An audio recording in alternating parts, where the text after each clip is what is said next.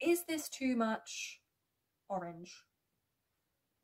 I feel seasonal, but I feel a little bit bright. Like the saturation just looks a bit, I don't know, I think it's the colouring of the Twice poster that's throwing me off.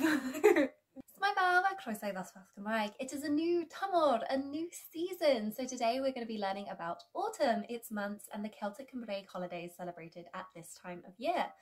Let's get going. Yn gyntaf, firstly, let's learn the word for autumn, or for those of you across the pond, fall.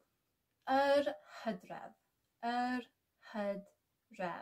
The is kind of optional, you can just say Hydref, but particularly for autumn, it is useful to make a distinction with another word that we will learn in a second. So Hydref is formed of two words that we get from Middle Welsh. Hydd or hyd, depending on your dialect or pronunciation, means stag. Even in modern Cymraeg, hydd and the plural hyddod means stag or deer, though you may be more familiar with another word for deer, carw, carw. And the second part of Hydref is bref, which means call or cry. I guess another way you could translate it is like a bleat kind of sound. So altogether, Hydref means the call of the stag and refers to stags rutting, which happens at this time of year. As with every season, there are obviously 3 months. Now months usually, but not always, have mis in front of them. Mis means month.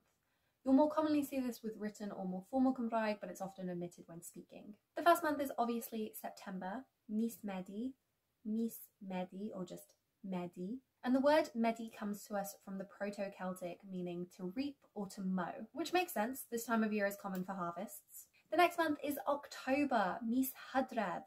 Hydref. Yes, autumn and October share a name. That's why it's important to make a distinction between Hydref and mis Hydref.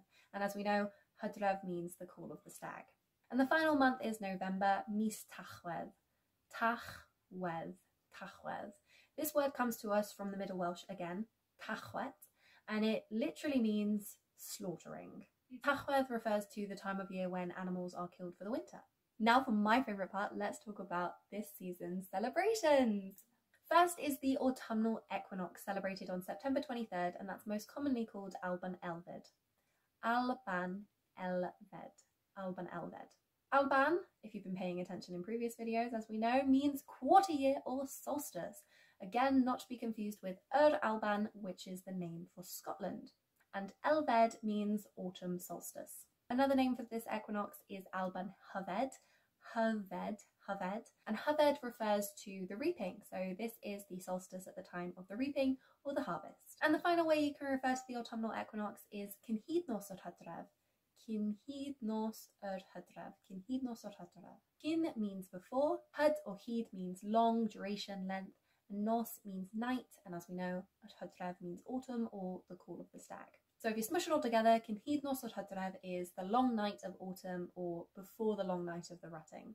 For many, this is a feast celebration. It's the second of 3 yearly harvests. As we learnt in the last season's video, the first harvest is on Calan Awst, the 1st of August. So this particular harvest is the time to harvest the remaining fruit and other plants that have ripened under the summer sun.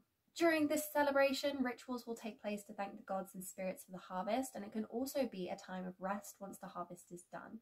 Some neo-pagans also call this celebration Mabon, but they pronounce it as Mabon for some reason. Mabon is the name that you will find with those who celebrate the Celtic Wheel of the Year with those 8 celebrations. The name Mabon only actually appeared in the 70s. It's a valid name, this is not a call out, but Mabon means divine son. Mabon ap Modron is the divine son of the divine mother. He is a deified figure in Cymru but has nothing to do with the harvest or the autumnal equinox. Call it Mabon if you want, just please pronounce Mabon correctly. That's my one ick with the Mabon celebration. Ac yn olaf, lastly, the next celebration is kind of a 2-in-1. We have Nos Galan Gaeaf, or as it's more commonly known globally, All Hallows Eve, Halloween, celebrated on the 31st of October. Nos, as we know, means night. Galan is a mutated form of Calan, and Calan means the first day of the month, and Gaeaf means winter. We'll learn more about Gaeaf's meaning in the next season's video. So altogether, Nos Galan Gaeaf is the night before the first day of winter. This is an ysbryd nos. Ysbryd nos literally means spirit night. when the veil is thinner between our world and a noon or a nuven, the other world. And many will use this night to set out food and other offerings to the ancestors, past relatives, people you knew or people you didn't from your family, and do some meditation. And it's not just this night, but for many days, sometimes a few weeks either side, people will set up ancestral altars with, again, food, other offerings, photos of loved ones who've passed on, photos of relatives that you may not have even met. And we spend this period acknowledging them, their lives, who we are for having known them, and just reflecting on the influence that they've had on us and our families in general. On Nos Galan Gaeaf, people will avoid cemeteries, crematoriums, and even stiles between fields and things, because we believe these are places where the spirits are known to congregate, and we kind of just don't want to interfere with them. Like, just let them do their thing at this time of year. Let them catch up together and just enjoy the mortal realm. And the other part of this 2-in-1 of Nos Galan Gaeaf is Calan Gaeaf, the first day of winter, November 1st. And the celebrations and observations are pretty much the same for Calan Gaeaf. Sometimes people will divvy up, you know, what rituals they do. Some will have the feast the night before. On Nos Galan Gaeaf, some people will have the feast like noontime, maybe even the night of Calan Gaeaf. It really is just like whatever is personal to your practice or whatever is feasible, you know, with your schedule.